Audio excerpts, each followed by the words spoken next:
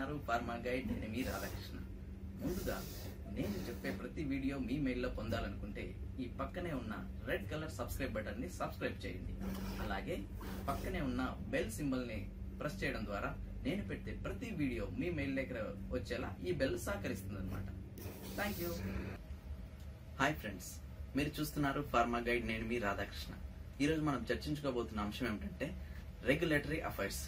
అసలు ఈ regulatory affairs అంటే ఏంటి, వాటి ఇంపార్టెన్స్ ఏంటి, అలాగే వాళ్ళ రోల్ ఏంటి, అదేవిధంగా ఈ రెగ్యులేటరీ అఫైర్స్ డిపార్ట్మెంట్ లో ఎలాంటి జాబ్స్ ఉంటాయి, ఎలాంటి పోస్టులు ఉంటాయి అనేది ఈరోజు మనం క్లుప్తంగా చర్చించుకుందాం.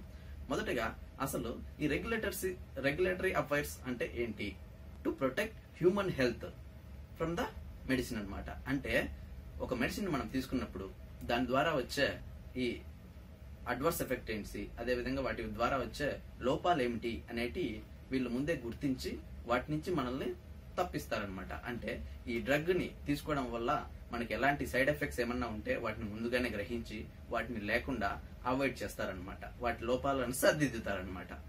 అదేవిధంగా వీళ్ళు ఏం చేస్తారంటే ఈ డ్రగ్ తీసుకోవడానికి ముందే అంటే ట్రయల్స్ చేసేప్పుడే ఏం చేస్తారంటే దాని యొక్క బ్యాలెన్స్ చెక్ చేస్తారనమాట. అంటే ఈ యొక్క benefit balance, risk benefit factor ని వాళ్ళు చెక్ చేస్తారనమాట. ఈ డ్రగ్ తీసుకోవడం వల్ల రిస్క్ ఎంత ఉంది, అదేవిధంగా బెనిఫిట్ ఎంత ఉంది, వాటి పర్సంటేజ్ వారీగా క్యాలిక్యులేషన్ చేసి మనకు మంచి మెడిసిన్ ని అందిస్తారనమాట.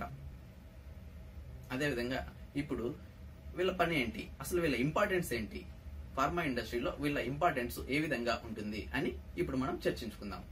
మొదటగా వీళ్ళు ఏం చేస్తారంటే ఫస్ట్ ఐడెంటిఫికేషన్ చేస్తారు. ఈ ఒక డ్రగ్ ఏదన్నా వాళ్ళు కనుక డ్రగ్ ని వాళ్ళు చేస్తున్నప్పుడు, బ్యాచ్ చేస్తున్నప్పుడు, ప్రోడక్ట్ చేస్తున్నప్పుడు ఏం చేస్తారంటే వీటికి సంబంధించిన డెవలప్మెంట్ మెథడ్స్, డెవలప్మెంట్ టెక్నిక్స్ అనేటివి వీళ్ళు పరిశీలిస్తారనమాట. క్షుణ్ణంగా వాళ్ళు ఐడెంటిఫై చేస్తారు. ఇవి కరెక్ట్ ప్రొసీజర్ వీళ్ళు వాడుతున్నారా లేదా అని ఫస్ట్ ఐడెంటిఫికేషన్ టెస్ట్ చేస్తారనమాట వీళ్ళు. అదేవిధంగా ఆప్టిమైజింగ్, ఊరికే వాళ్ళు డాక్యుమెంట్స్ చూసి ఇవంతా చేసేదానికి లేదంట, ఆప్టిమైజ్ చేస్తారు. దగ్గరికి వెళ్లి చూసి కరెక్టా కాదా, ఇవి మెథడ్స్ అన్ని వాళ్ళు కరెక్ట్ గా వాడుతున్నారా లేదా, యూజ్ చేస్తున్నారా లేదా, ఈ ఎక్విప్మెంట్స్ అన్ని వాళ్ళు సక్రమంగా వాడుతున్నారా లేదా అని చెక్ చేసి డైరెక్ట్ వాళ్లే వెళ్లి చెక్ చేస్తారనమాట. అదే విధంగా స్పీడింగ్, ఒకవేళ దీన్ని మార్కెట్ లోకి రిలీజ్ చేసినప్పుడు, అంటే ఈ డ్రగ్ ని మార్కెట్ లోకి రిలీజ్ చేసినప్పుడు టైం టు టైం మార్కెట్ లోకి వీళ్ళు రిలీజ్ చేస్తారా లేదా, కరెక్ట్ టైంకి వీళ్ళు అందిస్తారా లేదా అనేది కూడా వీళ్ళు చెక్ చేస్తారనమాట. ఎలా అంటే ఇప్పుడు మనకు ఒక డ్రగ్ రిలీజ్ అయింది, దాని తర్వాత ఒక బ్యాచ్ రిలీజ్ అయింది. ఆ బ్యాచ్ రిలీజ్ అయిన తర్వాత మార్కెట్ లోకి రిలీజ్ అయినప్పుడు దాన్ని ఏ విధంగా వాడతారు, ఒక డ్రగ్ మార్కెట్ లోకి రిలీజ్ అయిన తర్వాత వాటి కంటిన్యూటీ అనేది మిస్ కాకూడదు అనమాట. ఎందుకంటే ఆల్రెడీ డాక్టర్ ప్రిస్క్రైబ్ చేయడం స్టార్ట్ చేసిన తర్వాత కంటిన్యూగా తీసుకోవాల్సి ఉంటుందన్నమాట. అలాంటప్పుడు ఈ మ్యానుఫ్యాక్చరింగ్ అనేది ఒక బ్యాచ్ చేసి సైలెంట్ గా ఉంటే సరిపోదు కదా, ఆ టైం ని కూడా వాళ్ళు చూస్తారనమాట. అంటే టైం టు మార్కెట్ అది కూడా వాళ్ళు ఈ స్పీడింగ్ లో చూస్తారనమాట. అదే విధంగా వాళ్ళు ఎక్కువగా ఇన్వాల్వ్ అవుతారు దేంట్లో, ఈ బిజినెస్ ఫంక్షన్స్ లో. ఈ బిజినెస్ ఫంక్షన్ లో ఇన్వాల్వ్ అయ్యి వాటి ఎంఆర్పి రేట్స్ దగ్గర నుంచి వాటి పర్చేజ్ రేట్ ఎంత, ఎంఆర్పి రేట్ ఎంత, మార్కెట్ లోకి రిలీజ్ అయిన తర్వాత దాని రేట్ ఎంత అనేది మొత్తం వాళ్ళు సక్రమంగా చెక్ చేస్తారనమాట. అదే విధంగా మ్యానుఫ్యాక్చరింగ్ సైట్ కూడా వాళ్ళు ఇన్వాల్వ్ అవుతారనమాట.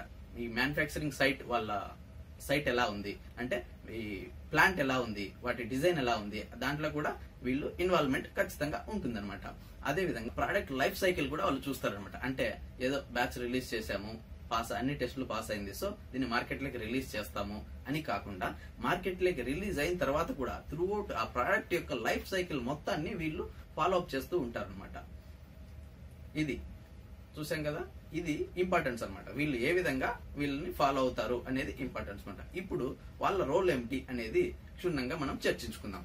వీళ్ళు ఏం చేస్తారంటే ఆ డెవలప్మెంట్ టెక్నిక్స్ అనేది ఫస్ట్ వాళ్ళ రోల్ ఏంటంటే డెవలప్మెంట్ టెక్నిక్స్ ని ఏ విధంగా చేస్తున్నారు, ఇవి సక్రమైన టెక్నిక్సా లేదా, ఈ ప్రొసీజర్స్ అన్ని ఇవి సరైన పద్ధతిలో ఉన్నాయా లేదా అనేది ఫస్ట్ గా చెక్ చేస్తారు. అదే విధంగా ప్రిపరేషన్ ఆఫ్ డోసరీ అంటే డాక్యుమెంటేషన్, ఈ డాక్యుమెంటేషన్ కి సంబంధించినవన్నీ వీళ్ళు సబ్మిట్ చేశారా లేదా, అంటే ఈ డాక్యుమెంటేషన్ లో పొందుపరిచినటువన్నీ సక్రమంగా ఉన్నాయా లేదా అని వాళ్ళు చూస్తారనమాట. అదే విధంగా డేటా మేనేజ్మెంట్, ఈ డేటా మేనేజ్మెంట్ ను వాళ్ళు ఏ విధంగా సక్రమంగా చేయగలరా లేదా అనేది కూడా వాళ్ళు చెక్ చేస్తారనమాట.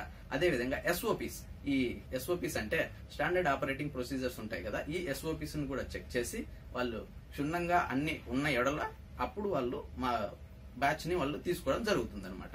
అదేవిధంగా ఫోకస్ ఆన్ కంప్లైంట్స్. ఈ కంప్లైంట్స్ ఏమన్నా వస్తున్నాయా, ఒకవేళ వీటి మీద అంటే ఒక క్యూఏ డిపార్ట్మెంట్ కానీ ఒక జిఎంపీకి రూల్స్ కి అగైనెస్ట్ గా కానీ ఏమన్నా ఉన్నాయా, లేదా సిజిఎంపీ నుంచి అగైనెస్ట్ గా ఏమన్నా ఉన్నాయా అన్ని చెక్ చేసి ఆ కంప్లైంట్స్ ఇష్యూని కూడా చూసుకొని వాళ్ళు చేయడం జరుగుతుంది అనమాట.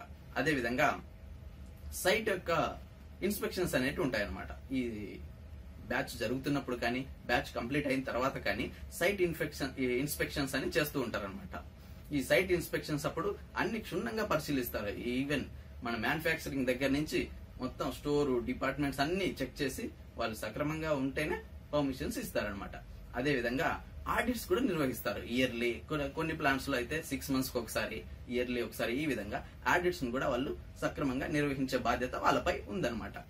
అదేవిధంగా కస్టమర్ సర్వీస్ ఇష్యూ మీద కూడా ఉంటదన్నమాట. కస్టమర్స్ కంప్లైంట్స్ కూడా వాళ్ళు తీసుకోవడం జరుగుతుందన్నమాట. ముఖ్యంగా ఈ కస్టమర్ సాటిస్ఫాక్షన్ వీళ్ళకి ఇంపార్టెంట్ అనమాట. సో వాళ్ళ దగ్గర నుంచి ఏమైనా కంప్లైంట్స్ ఉన్నాయా అవి కూడా చూసుకుంటారనమాట.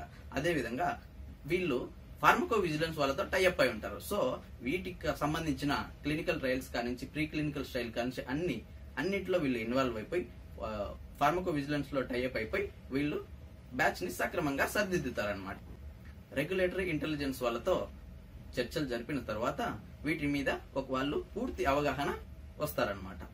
అదేవిధంగా పబ్లిషింగ్. ఫైనల్ గా ఇవన్నీ పూర్తయిన తర్వాత వాటిని పబ్లిష్ ఏ విధంగా చేయాలి, వాటిని సక్రమైన పద్ధతిలో ఏ విధంగా పబ్లిష్ చేయాలి, ఆ అవేర్నెస్ అనేది కూడా వీళ్ళు కల్పిస్తారనమాట.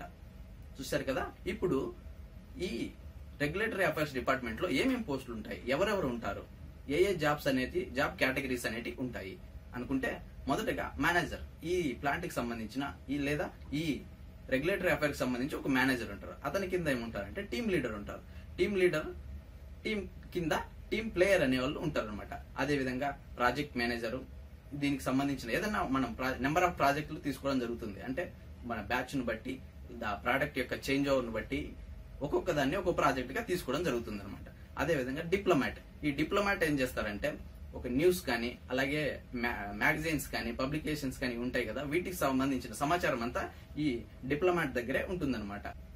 అదేవిధంగా నెగోషియేటర్. ఈ నెగోషియేటర్ ఏం చేస్తారంటే క్యారీ చేస్తాడు ఏది ఈ న్యూస్ ని, ఈ కరెంట్ అఫైర్స్ లో రన్ అయ్యే న్యూస్ ని, ఆ మ్యాగజైన్ లో న్యూస్ ని ఈ నెగోషియేటర్ ఏం చేస్తాడంటే వాళ్ళకి ట్రాన్స్లేటర్ గా పనిచేస్తాడు అనమాట. ఆ న్యూస్ ని వీళ్ళకి చేరవేస్తూ ఉంటాడు అనమాట. అదేవిధంగా స్ట్రాటజిస్ట్. ఇతను ఈ ప్రోడక్ట్ వల్ల ఎలాంటి స్ట్రాటజీ ఉంటుంది, ఫ్యూచర్ లో ఎలాంటిది ఉంటుంది అనేది దాని స్ట్రాటజీ పరంగా తెలియజేస్తూ ఉంటాడు అనమాట. అలాగే ఆర్గనైజర్. ఒక దాన్ని తీసుకున్నప్పుడు వాటిని సక్రమంగా, ఒక ప్రోడక్ట్ ని తీసుకున్నప్పుడు దాన్ని సక్రమంగా ఆర్గనైజ్ చేసే వాళ్ళు వీళ్ళనమాట. అదేవిధంగా సెల్లర్. వీళ్ళనే పబ్లికేషర్స్ అని కూడా అంటారు అనమాట. ఈ సెల్లర్స్ కూడా ప్రోడక్ట్ ని పబ్లిష్ చేయడానికి యూజ్ అవుతారనమాట. వీళ్ళంతా మనం స్టాఫ్ కింద చెప్పుకుంటే, వీళ్ళకి సపోర్టింగ్ స్టాఫ్ గా కూడా మనకు చాలా మంది అవసరం ఉంటారు అనమాట. వాళ్ళు ఎవరంటే టెక్నీషియన్స్ కావాలి, అదేవిధంగా టెక్నికల్ రైటర్స్ కావాలి. వీటి ద్వారా వచ్చేటువంటి జర్నల్స్ ఇవన్నీ రాయడానికి కానీ ఒక రైటర్ కావాలి. వీళ్ళనే టెక్నీషియన్ రైటర్స్ అంటారు. అదేవిధంగా డాక్యుమెంట్ మేనేజర్. దీనికి సంబంధించిన డోసరీకి సంబంధించిన డాక్యుమెంట్ మేనేజర్ ఉంటాడు. అదేవిధంగా మ్యానుఫ్యాక్చరర్. ఇవి ట్రయల్స్ అవి చేస్తూ ఉంటారు కదా, ఇలాంటప్పుడు మ్యానుఫ్యాక్చరర్ అవసరం అక్కడ ఎంతైనా ఉంటుందన్నమాట. అదేవిధంగా సైంటిస్ట్. ముఖ్యమైన పాత్ర ఇందులో సైంటిస్టే వహిస్తాడనమాట. అదేవిధంగా ఎడిటర్. దీనికి సంబంధించిన ఎడిటరు. ఇకపోతే ప్రొఫెషనల్ రీడర్స్ ఉంటారనమాట. దీనికి సంబంధించిన ప్రొఫెషనల్ రీడర్స్, రెగ్యులేటరీ సంబంధించిన ప్రొఫెషనల్ రీడర్స్, అలాగే ఇన్ఫర్మేషన్ స్పెషలిస్ట్, అదేవిధంగా ఎక్స్పర్ట్, అదేవిధంగా ఫిలాసఫర్. ఈ ఫిలాసఫర్ అంటే ఈ ప్రోడక్ట్ తీసుకున్న తర్వాత ఫ్యూచర్ లో ఎలా ఏమైనా ప్రాబ్లమ్స్ వస్తాయని ముందే ఊహించి చెప్పేవాళ్ళు. ఈ విధంగా దీనికి సంబంధించిన లిస్ట్ అంతా జాబ్స్ కి సరిపోతుంది అనమాట. ఈ విధంగా రెగ్యులేటరీ అఫైర్స్ డిపార్ట్మెంట్ కి సంబంధించి ఈ పోస్టులన్నీ మనము రెగ్యులేటరీ అఫైర్స్ లో చూడొచ్చు. చూశారు కదా ఫ్రెండ్స్, ఇది రెగ్యులేటరీ అఫైర్స్ గురించి సమాచారం. ఇలా మరింత ఫార్మా స్టాఫ్ నా ద్వారా మీరు తెలుసుకోవాలనుకుంటే పక్కనే ఉన్న రెడ్ కలర్ సబ్స్క్రైబ్ బటన్ ని ప్రెస్ చేయండి. Thank you for watching. జై హింద్.